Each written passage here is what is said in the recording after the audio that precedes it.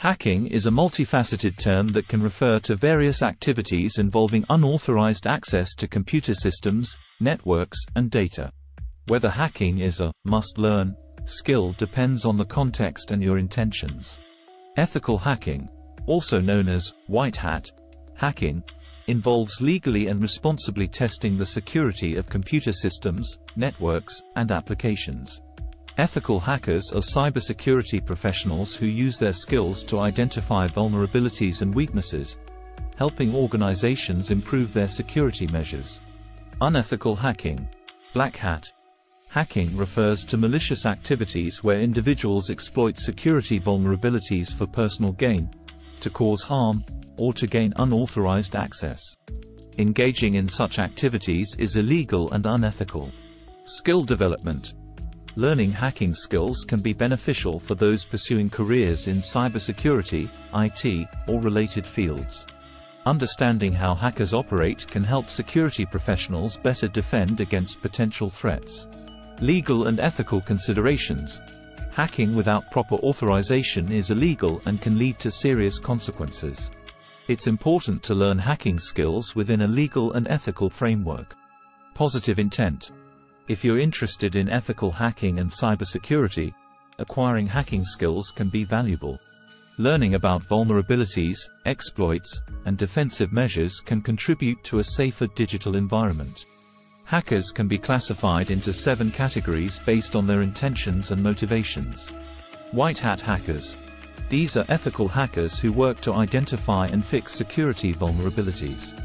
They help organizations strengthen their security measures and protect against cyber threats.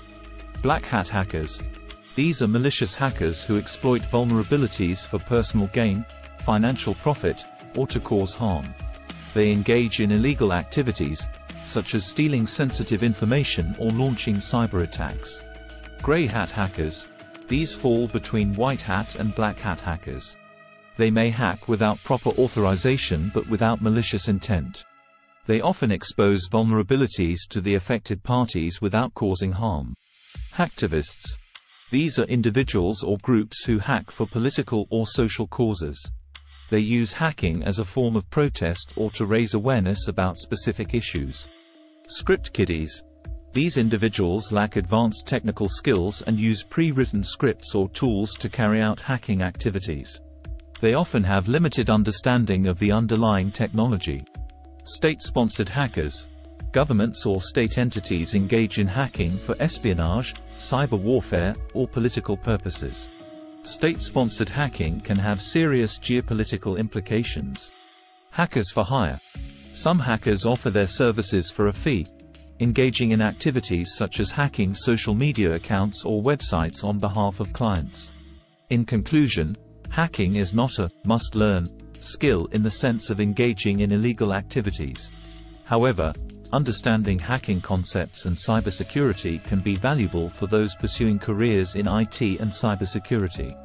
Ethical hacking has a legitimate place in the digital landscape, as it helps identify vulnerabilities and protect against cyber threats. It's essential to approach hacking with a responsible and legal mindset, adhering to ethical standards and promoting a safer online environment. Subscribe to stay smarter than the rest.